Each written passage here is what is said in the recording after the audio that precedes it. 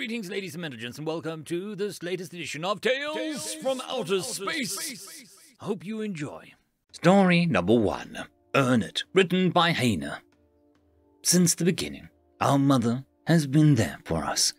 She was not always loving, caring, and nurturing, although she had her moments. From her cradle we began our ascension, though the road was long and treacherous. Our mother is to blame for this, but we do not fault her for it either. She looked to us in our infancy and saw an ember, a desire that smouldered inside of us, and so she did her best to fan that spark to flame. As we grew, we slowly began to hear the song our mother was singing to us.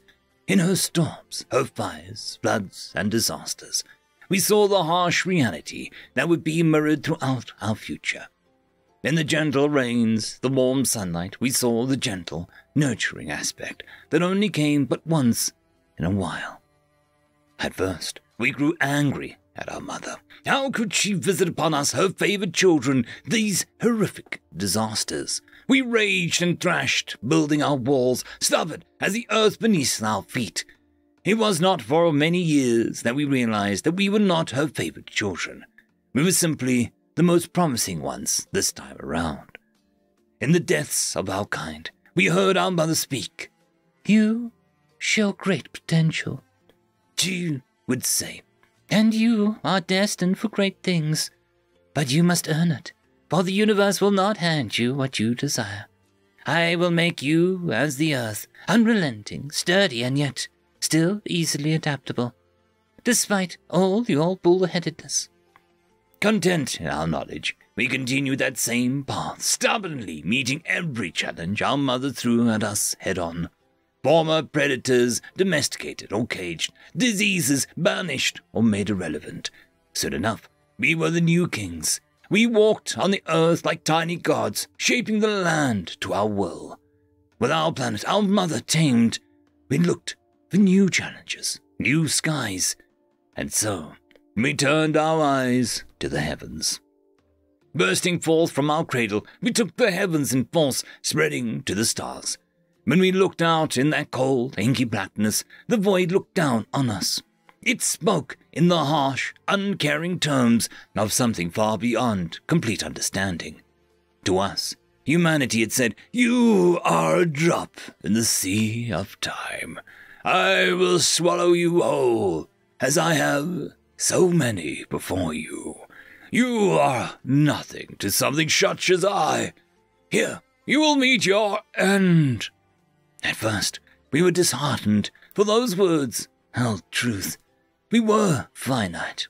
In the end, we would return to the dust from whence we came. We turned our eyes back to the pale blue marble, our mother, who had given birth to us. We remembered her lessons, though they had lost their sting as of late. Looking back to the void, we smiled. "That is true," we spoke, in our harsh, uncaring terms of creatures who cared little for fate. "But you will have to earn it." End of story. Story number 3, The Weapon, written by Damaged Dice DM. The Chlorates were a conquest species, traveling from one planet to the next, leaving a path of devastation in their wake. They achieved this through their use of powerful hydrogen-based weapons. They were a feat of twisted ingenuity. The weapon spread the payload over a wide area, able to effectively cover a large portion of a planet in a single attack. Some sick bastard had come up with the idea to chemically bond oxygen to hydrogen to allow it to stick to the surface, burning them more effectively and outright exploding any living thing it touched. They deployed it in its molten form to be more effective, showering the target planet in a spray of trillions of droplets, each capable of bringing death. They approached planet 27465-53X3 and intercepted unencrypted radio signals and were able to ascertain the inhabitants called the planet Earth. They parked their destroyers in orbit and transmitted an ultimatum. "Surrender or suffer the wrath of the Chlorates." They gave the Earthians one standard galactic date to decide. From the design of their timekeeping system, they understood this to be about 15 minutes in their time. No response. Fine. It was decided that a show of force would make them more compelled to surrender. They selected a target at a large populated area on the higher side of the equator, centered on one area they call London. They released the weapon, watched as it descended through the atmosphere to doom all below. One of the technicians on board was able to bring up the planetside news broadcasts from the area. They turned in only to find the weapon must have traveled to the surface much faster than anticipated, because the screen showed the landscape absolutely covered in the weapon. But the humans didn't even seem to notice it. Many seemed to have devised defenses to it in the short time that they had been allotted to surrender. Strange, deployable shields they gave off a black opaque aura that seemed to emit from a small device held in their hands. Others taunted them for going even this insane attempt to escape the weapon, mocking them. A tiny one in bright yellow garb with the matching foot coverings jumped into a large pool of it that had collected on the surface they were walking on in open defiance of their oppression. That's when they noticed hundreds of inbound projectiles approaching their ship from the surface. They took evasive maneuvers, but the entire fleet was hit by at least one of these devices. The large ships lost power and began to sink into the atmosphere. The ships crashed towards the surface. Some exploded mid-air. Some made it to the ground before exploding. Several days later, a scientist delivered a report to an army general in charge of sorting out what happened. Flipping through, he exclaimed, "I don't know what any of this means. Give me the cliff notes." The scientist cleared his throat and spoke. "Well, it appears that there are sodium-based life forms. Water literally makes them explode." End of story. Story number 3. Sticks and Stones, written by Dragonson04. Scientific log 154-423. Head researcher Fu New. We thought from the beginning that this would be easy. Isolate and capture a few advanced sentient specimens from a death world, along with the native plants, lesser animals, along with metals and minerals for study on a neutral study platform, usually a moon orbiting a gas giant. A long-used practice amongst my people, the Vorgal. We were very curious about the galaxy and our place in it. Being reptilian, we were always fascinated with avian, ichthyoid, and amphibian races. But mammalian, now there was a type of race we knew little about. I wish we had never been so curious. These humans were unlike any mammalian species that we'd even heard of. See attached file labeled Human Anatomy for more. Most mammals in the galaxy at large weren't evolved to the level of humanity, still stuck in their birth world due to lack of FTL travel. They seemed to be perfect for our purposes. We took the plants, minerals, and lesser animals several of their solar cycles before the experiment began, to make sure the test area was suitable for the experiment. Among the plants we took, there was one that grew incredibly fast.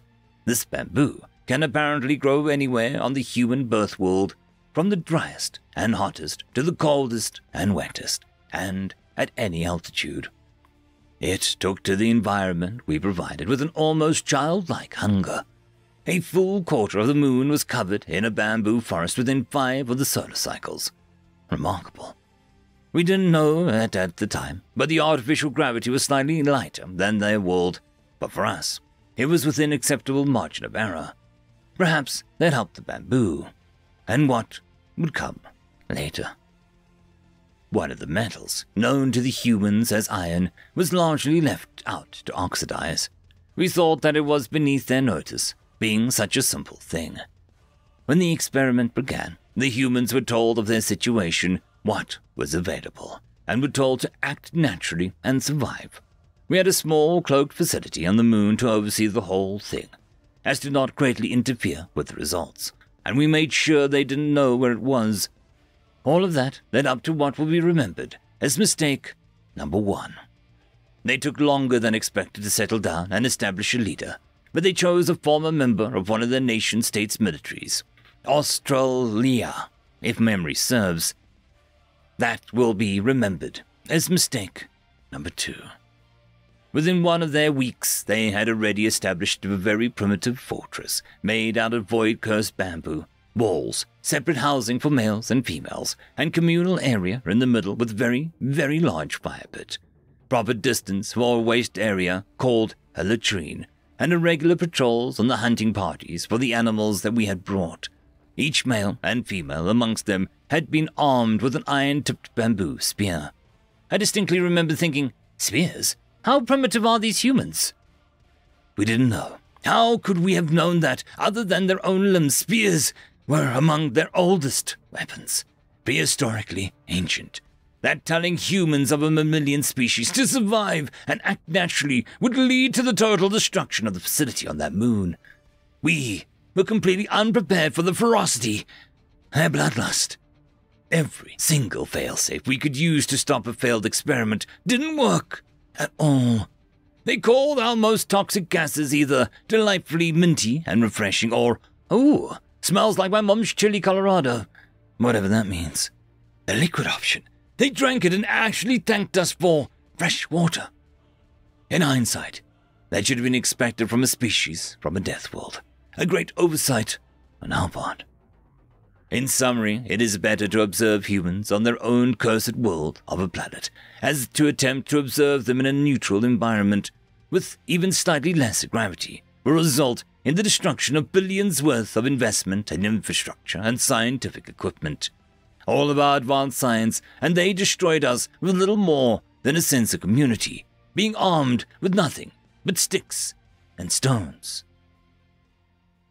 End of story. I would just quickly like to thank the T5 channel members and patrons, Caspar Arnholtz, Cam Maxwell, Parky, It's Difficult to Pronounce, Lord Azrakal, and Arcadian.